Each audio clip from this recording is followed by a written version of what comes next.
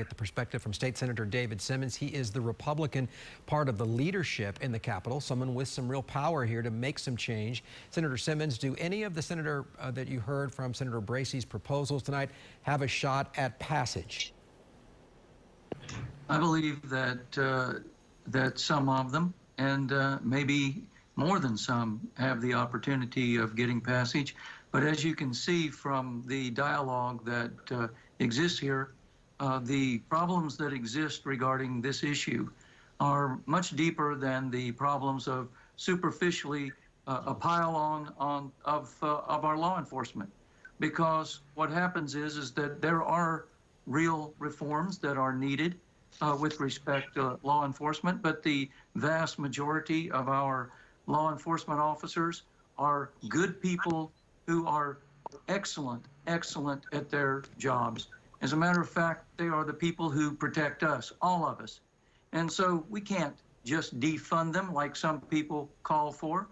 We need to assist in a reform that is meaningful, that will assure that what we are doing is helping not only those who happen to be arrested, but also more than that. And it's the appearance and the reality of integrity in our system. And we know that many of the African American and minority communities are leaders.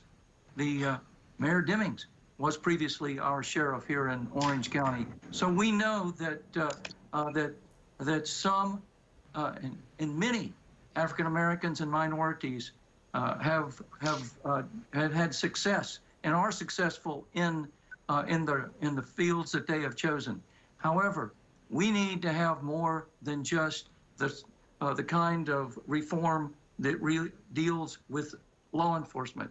We need to do something that we've attempted to do and continue to attempt to do and have made real reform on with respect to sentencing reform and flexibility for judges. And we've made reform on that. And reducing the problems with respect to mandatory minimum sentences that cause real injustice. So we're working on those things, and we are making significant improvements. However, I'll tell you what hasn't been discussed, except only tangentially so far. If we want real reform that is going to make the big difference in all of this, we need to deal with the issue of economic disparity. The fact that minority communities are inextricably tied to what? Poverty.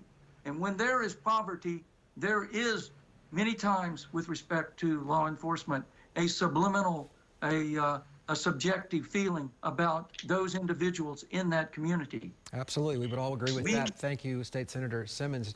Not to interrupt, but again, we've got a lot to cram in. We're almost done. That's right. You're watching Eyewitness News, a conversation on race in Central Florida. We will continue the conversation right after this break.